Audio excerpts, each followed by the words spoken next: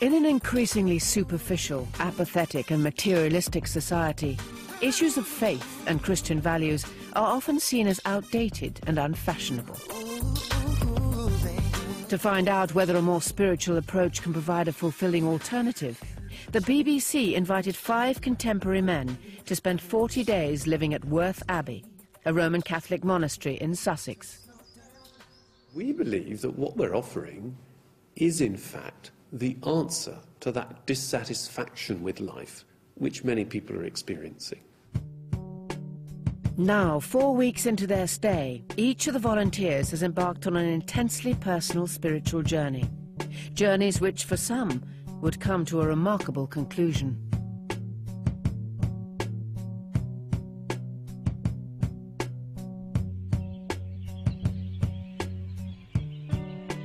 Life in all Benedictine monasteries is based on the rule of St. Benedict, which was written early in the 6th century as a practical and spiritual guide to monastic living. As well as working and eating with the monks, the new arrivals are required to attend church 6 times a day, starting at 6:20 every morning. Fresh from a job in the soft porn industry, 29-year-old Tony Burke arrived at the monastery as a non-believer, keen to challenge the religious beliefs of the monks. I'm not a bigot. I want to be convinced. If they can't convince me, I'll just go away from this thing unconvinced. You know, that's my challenge to them, and in return, their challenge to me. But after 4 weeks' total immersion in monastic life, Tony has grown to like the monks and respect their values.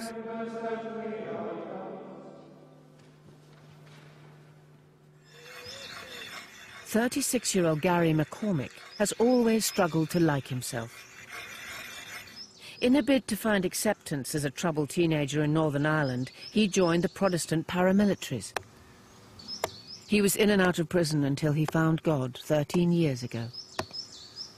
I just want to be content and at peace with who I am. And you know, it's starting to happen.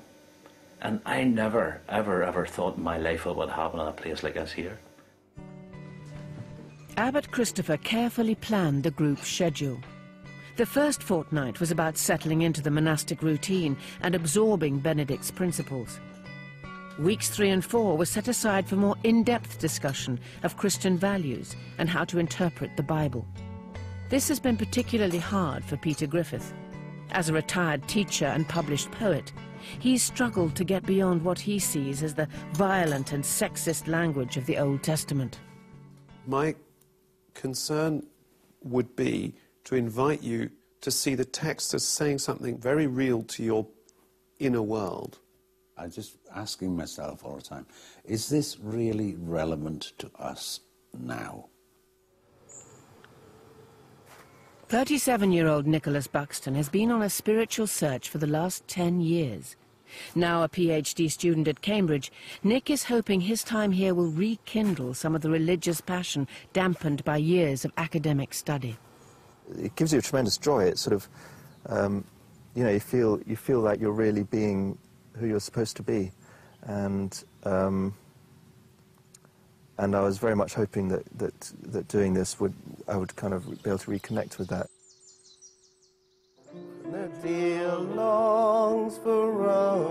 Anthony Wright is 32 and works for a legal publishing company.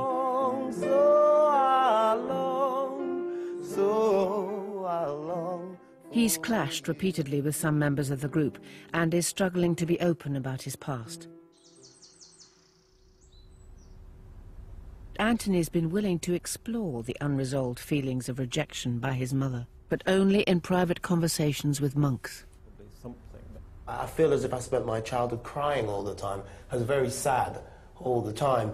So this me, who I am, I created this person in order to get away a lot of the pain, because half of my friends wouldn't even dream, they wouldn't even know any of this. Praise to the Father Almighty, to His Son Jesus Christ the Lord. Alongside their individual struggles, the group has also had to learn to live as a community. According to Benedict, this is the foundation on which monastic life is built. It teaches patience, understanding and forgiveness. For Anthony and Gary in particular, it's not been easy. Take Mister, you're coming across. Mister, No, but I'm not. No, but I'm not. Yes, you are. All the time. Oh, Of course you are, listen to Auntie. yourself. How many people have you fell out with this year since you've been here?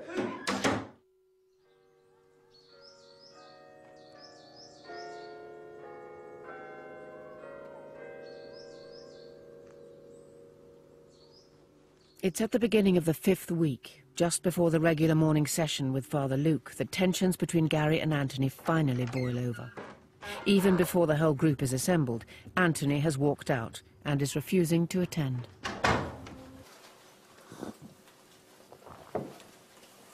We're definitely one down.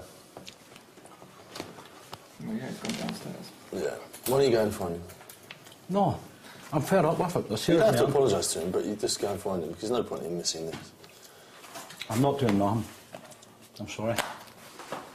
This morning when I walked in here, it was like I was cleaning the table or something. He said something again. I didn't say anything. And then when he tells me to shush, I'm a loud person, so I can't help it. I'm not doing it for badness. I could have said something loads of times and haven't said anything. I've kept my mouth shut. Anyway. Shall we begin? Yes. Gary has had enough of what he perceives as Anthony's arrogance. After the session, it's Tony who steps in as peacemaker. Your personalities clash, fine. But don't let it ruin your time here. Because if you end up No, but it won't. But it won't. But it won't, because I've already taken... But it I've already is. learned... No, but I've already learned something. And I can take that away. He's obviously learned nothing. You know, for somebody to go, shh, like that there, straight with defeat within you, you're thinking somebody's telling you to shut up. And for me, many's the time I've been told that, and I've just sat there like a little lamb and shut up and felt so insignificant.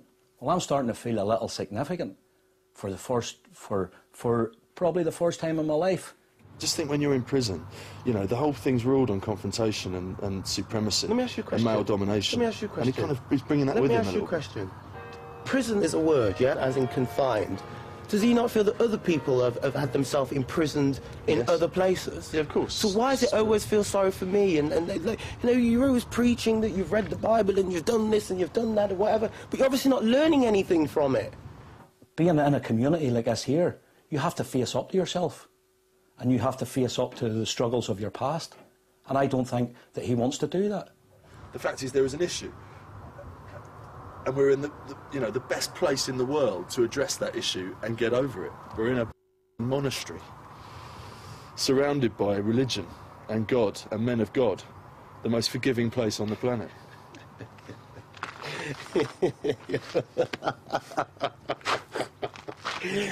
Here endeth the You know rest. what, I have to tell you, you're good, you know. I have to give you that, you're good, you know.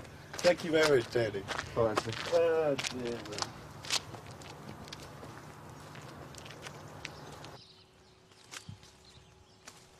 That afternoon, although he's supposed to be working in the garden with Anthony, Gary seeks out the abbot and Father Luke. All right, Abbot. Yeah. The other day when you asked me to bring up about the community meeting, I'd done it on a Thursday evening, and I think it would be very appropriate at the present time if we had a community meeting. I went back to my room after that thing, and I was thinking to myself, you know, it's okay going to the church 6 times a day and looking at this and looking at that, but if people aren't being honest with one another and trying to build that sense of community, then it's a total waste of time even bothering trying to do anything of that aspect, if you know what I mean.